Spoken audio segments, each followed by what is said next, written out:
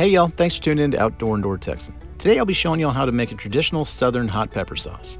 This is one of the easier recipes using chili peppers, and it's a great all-around sauce for when your dish needs a little bit of acid and heat.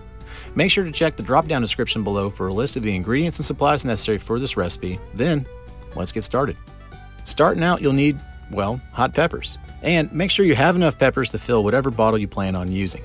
I have about a half pound of Tabasco peppers here, which is way more than enough to fill the 5-ounce hot sauce bottle I'm working with. Essentially, just make sure you have enough peppers to absolutely stuff whatever bottle you settle on. Tabasco peppers are the traditional pepper of choice for this recipe, but just about any smaller chili pepper that can fit inside a bottle will work just fine. Now, prepping the peppers is very straightforward. Remove the stems and caps and you'll be all set. Also, it's probably a good time to remind you that if you aren't certain how sensitive your skin is to capsaicin, it's best to work with gloves when handling peppers. I work with chili peppers all the time, and I've generally been immune to the burny skin thing. But it just takes one bad bathroom break or forgetful eye rub to remind you that these little guys can really ruin your day. So just be careful.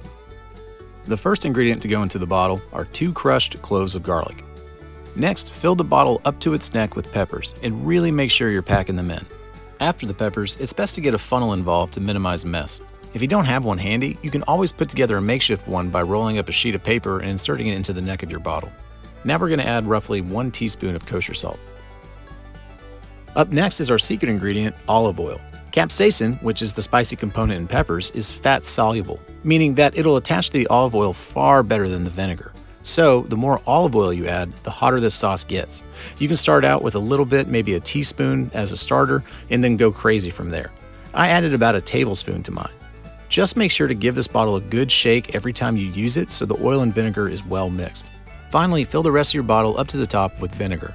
I use white vinegar, which is the traditional vinegar for this recipe, but you're welcome to play around with any vinegar you want, as they all add a slight difference in flavor.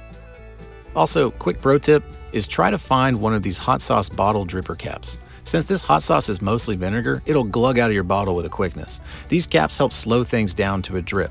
They're out there on Amazon, I'm sure, but I usually just steal them from old hot sauce bottles I have laying around. And just like that, you're done. Like I said before, this sauce is perfect for when you need a couple drops of heat. Traditionally, Southerners use this sauce on collard greens, black-eyed peas, and other savory dishes, but really the uses are as endless as your preference and taste. Since this sauce is mainly vinegar, it's very shelf-stable and should stay good for months, if not years, sitting out on a counter. Also, when you run out, just simply refill the bottle with your olive oil and vinegar. There's enough flavor and heat packed into those peppers where you can enjoy the sauce even after quite a few refills. That'll do it for this one, and thank you all so much for watching. Let me know in the comments below if you have any follow-up questions. Or if you're an old pro at pepper sauces, feel free to share your tips and tricks. If you're new to the channel, please consider subscribing for more great content to come. All right, y'all, take care.